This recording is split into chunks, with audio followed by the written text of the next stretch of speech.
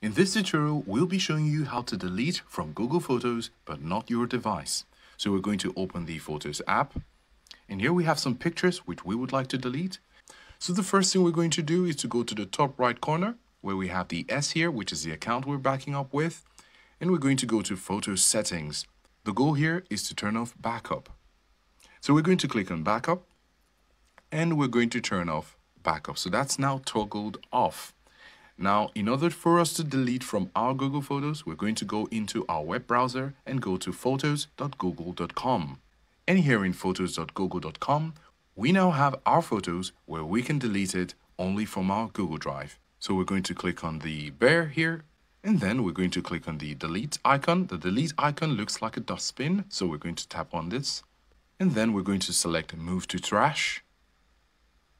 And now we have the photo deleted. If we go back to our device, in our device photos, we're still going to see that picture in our device. And here in our local storage device, we still have the photo of the bear, which we deleted. And this is how to delete a photo from your Google Photos, but not from your device.